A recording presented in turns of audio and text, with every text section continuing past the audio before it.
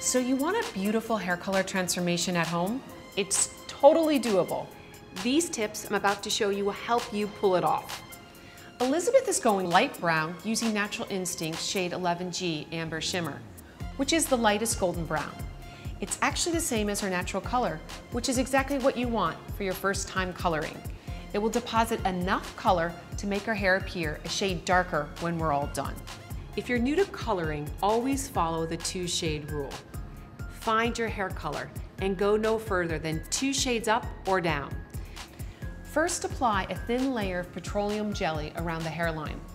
This keeps color from depositing on your skin. Make sure to get your ears, put on gloves, then mix your color. Now, part your hair in the middle. Apply color to each side of the part, paying special attention to any grays. Remember, this is a demi-permanent color, which means it lasts through 28 shampoos.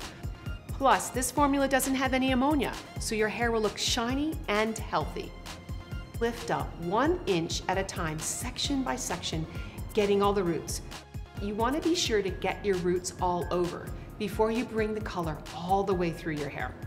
That's because hair ends are more damaged, so they absorb too much color if applied too early.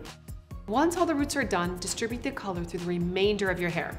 Then start a timer for 10 minutes. Here's the result. Healthy looking, beautiful, fresh color. The color shines from root to tip and her hair feels totally soft. Give it a try at home.